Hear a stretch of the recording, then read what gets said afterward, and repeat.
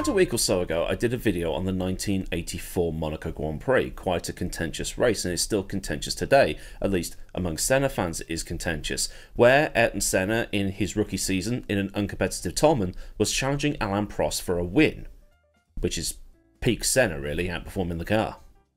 But the race was abandoned due to the weather. It was also a race that could have seen both the cars at the front of the race retire at some point too, that is, if the race had gone the full distance. Prost's engine was misfiring and he had brake problems, while Senna had damaged his suspension, and it might not have gone the whole distance either. It could have meant then that Stefan Bellof, in the only naturally aspirated car on the grid, could have won the race instead, before that win was taken off him for the whole turning the car into a shotgun stuff. But one thing I did say in that video is that this whole race became Prost's undoing come the end of the season, because the 1984 championship was settled by half a point. The turbo era in Formula 1 is one that has attained a sort of mythical status, probably because of the engine figures. Engine figures that seem to gain another 100 horsepower every 10 years. You often see the engine power quoted at being 1400 because, well, that's what we've somehow got up to now. Give it a couple more years and we might be saying 1500, 1600. It's just the way that things have gone.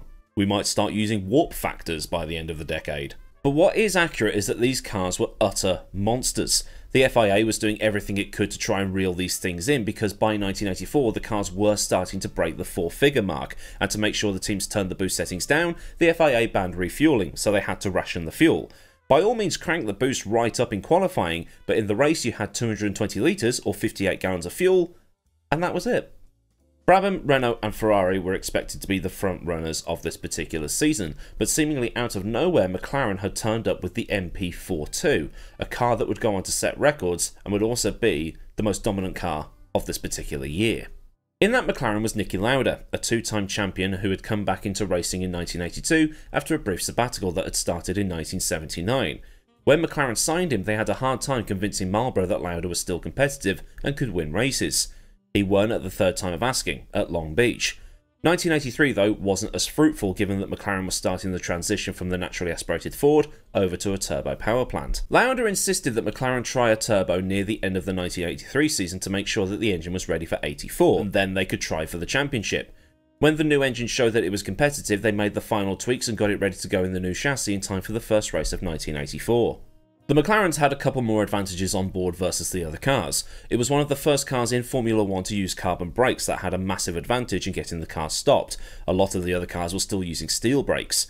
The carbon brakes saved weight and the brakes were more durable, but at street tracks or at tracks where it was very hot, the brakes didn't have that much of an advantage. Steel brakes lasted longer in the heat, apparently. I don't know how that works. I'm sure someone will be able to explain. This became a problem at the Monaco Grand Prix that I've talked about before. Lauda locked his rear brakes going into Casino Square and that was him out of the race.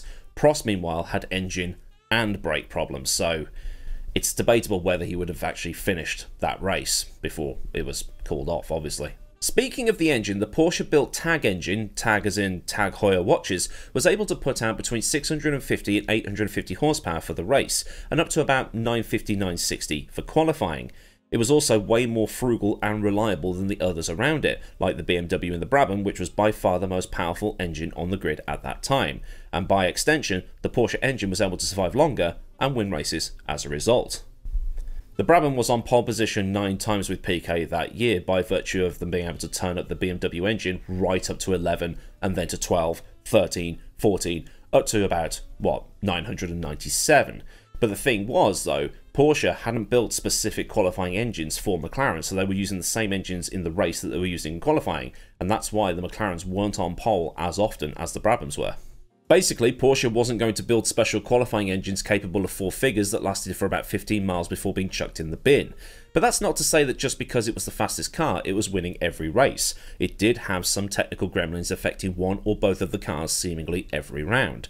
In Brazil, Lauda retired with electrical problems, while both cars retired in South Africa as Lauda's water pump went and Prost had issues with his distributor, whatever one of those is.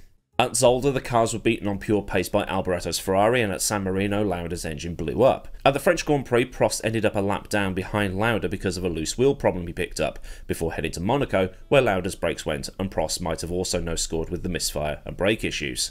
After Monaco, they headed to Canada, where once again the McLarens were beaten on pure pace, this time by Piquet's Brabham. And then at Detroit, Lauda retired with electrical problems, while Prost was down the order because he'd been hit by Mansell as Nigel tried to feed his way through the gap at the start. At the other street race in the US in Dallas, Texas, Prost had a puncture while Lauda spun off, with Prost having gearbox issues at the British and Austrian Grand Prix before his engine blew up at Monza. But despite these technical problems, the McLarens were winning a lot of races. By the time they reached the final Grand Prix of the season, a McLaren had won 11 races in the 1984 season, which was then a record. After the penultimate round at the Nürburgring, McLaren had utterly blitzed the competition. They had 128.5 points, over double that of Ferrari in second place. Lotus on 45, Brabham on 37, and Renault on 34. Like I said earlier, Brabham, Ferrari and Renault were expected to be the top contenders this season, but McLaren had rinsed them seemingly out of nowhere. It was said that any car as fast as the McLarens fell to bits. Those that were as reliable finished laps down. Let's test that theory. In Brazil, Prost was 40.5 seconds ahead of Rosberg. In South Africa, the McLarens were the only cars on the same lap, but Prost was still over a minute behind Lauda. That's because Prost had to start from the pits in the spare car as his regular one refused to start. At San Marino, Prost was only 13 seconds ahead of Arnoux, but they were still the only two cars on the same lap, while Lauda's win over Tombe was a lot closer, 7 seconds with the top 5 on the same lap. Monaco, same gap, funnily enough. The cars wouldn't win again until Brands Hatch, when Lauda was 42 seconds ahead of Warwick. Germany was a 1-2 with the top 5 once again on the same lap, with Prost 3 seconds ahead of Lauda and Warwick 36 seconds back. Austria was a 26-second victory for Lauda from Piquet, Zandvoort Prost won by 10 seconds from Niki, and Mansell was over a minute behind them. And then at the Italian Grand Prix, it was a 24-second win for Lauda, with him and Alboreto being the only cars on that same lap. Finally, at the European Grand Prix, Prost won by 24 seconds from Alboreto, with the top 5 on the same lap.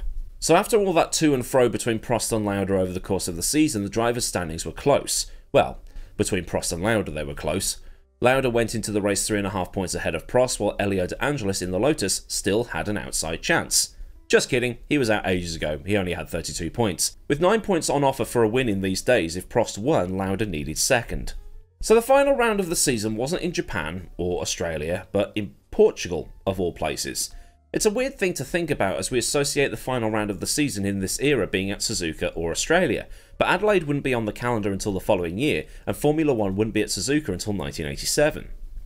It was Portugal's first World Championship race since 1960, when the race was held at the Boa Vista Street Circuit in Oporto, and it was held at the Estoril Circuit, which was, for a time, the last stop of the European season before they went to the final 2 rounds at Suzuka and Adelaide. It's a track that's only 20 miles or so west of Lisbon, so it should have been an easy enough place to get to watch a title showdown between 2 drivers who had utterly demolished the field all year. But only 44,000 people turned up. Later on there were exclamations of "Caramba, e a polícia," which is the Portuguese for "Crikey, it's the Rosas." As Maurice Hamilton wrote back in 2014, it seemed that the local police outnumbered the crowds when they added an extra day of practice, and the local Rosas, keen to impart some authority on the people, had their canine units all over the place and batons at the ready, just in the hope they'd get to batter somebody. The police got even more power trippy when on the Friday there was a heavy rainstorm that flooded parts of the track. With no track running to be done, some of the mechanics decided that with nothing else to do, they grouped a bunch of them together and had a game of football on the start-finish straight. The police, believing that this was not acceptable behaviour, confiscated the football, only to be met with a rather large brummy bloke with a moustache who vaulted the pit wall to confront them. Mansell got them the football back and the game continued, but the amount of police relative to the amount of people that were there, even on a washout day like this one, was just excessive. It was overkill. Then later on, one of the dogs bit its handler on the arse. Whether in a car or on a horse, we don't mind using excessive force. Bad cops, bad cops. Bad cops, bad cops. But the attention was taken away from the bobbies on the beat, quite literally if reports are to be believed, when Gerhard Berger went off and kicked up the gravel so violently it injured a nearby marshal. When Berger slammed into the barrier on the outside of the corner, it not only destroyed his car, but the wall as well, and there was a big delay to get it repaired. Back then, turns 1 and 2 were fast, but it was a case of run off or run off, and there was only a little bit at turn 1 and virtually none at turn 2. Things in the modern era have changed. There's now more than enough at turn 1 and a hefty chunk at turn 2, with both corners now much tighter. In those days, there was a drop-off behind the barrier at turn 2, much like how at Imola there was that drop-off into the stream or river, and the attitude of the circuit owners was, well, we're not paying for that, slow down if you don't want to die.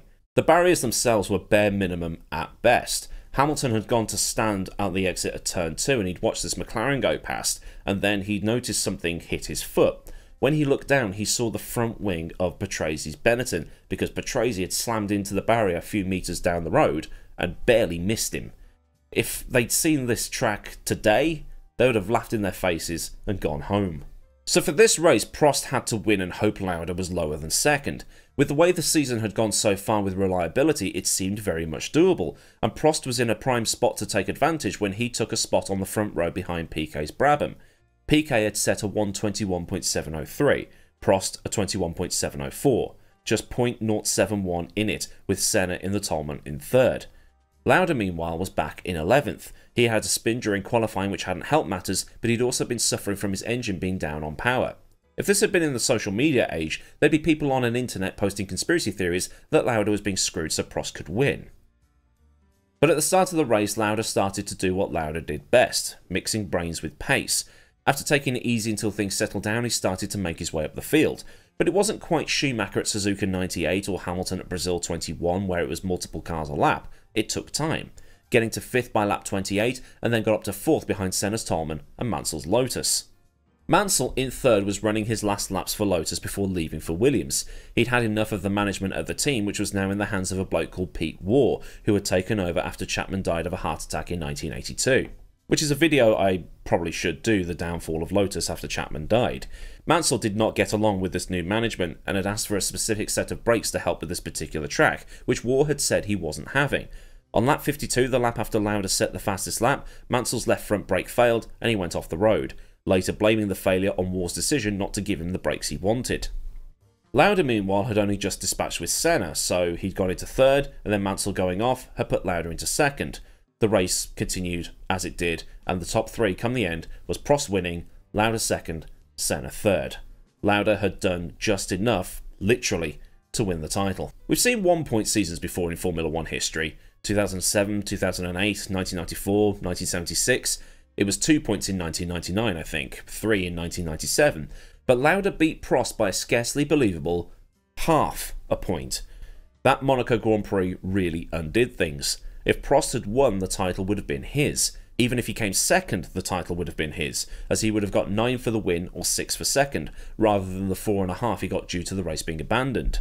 To add to this, Prost had more wins than Lauda, fewer retirements, but after the race, Lauda was gracious in victory, at least for a time. He congratulated Prost on having a great season and said that next year would most likely be his. Prost was just on the edge of the peak of his career while Lauda was getting towards the end. Lauda had initially been sceptical of Prost arriving at McLaren that year, worried about the prospect of a younger, faster driver challenging him, but he grew to accept it as Prost was pushing Niki to be better in his advancing years. Apparently when everything was done with like press conferences and stuff like that, Lauda went and found the PR man from Marlboro who had had all of these posters printed up that said Prost 1984 World Champion, and then called him every name under the sun. It's a bit like when Schumacher and his crew had all those 1997 World Champion hats and t-shirts and stuff made up.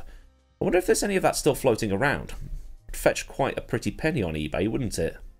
But some final facts for you. The top 6 from that race won a collective 13 drivers' championships, and the top 3 of the podium was almost the past, current and future of Formula 1. Lauda, who would retire for good at the end of the following season, Prost, who was entering his prime, and Senna, who was yet to unleash what he could actually do. It was also the last win for Michelin until 2001. All 3 on that podium would also be at least a 3-time world champion, but half a point in it come the end of a action-packed season, especially with that contentious 1984 Monaco Grand Prix. As the wise man on the microphone once said, anything can happen in Formula 1, and it usually does. So then, a look at the closest ever season in Formula 1 history. If this has been interesting for you, then do like the video so I know a good job was done, and for more like this, get subscribed with the bell on so you never miss out on anything else I do around here. Massive thanks as ever to the fine bunch of lads at Patreon for the support, and if you want to help with keeping things running around here, then a link to Patreon is in the description, along with links to Discord, socials and other bits and pieces, like the F1 store if you want to grab the latest team gear ready for the new season. So until next time, I've been AdmiralLaWind, have a great day wherever you are, and goodbye.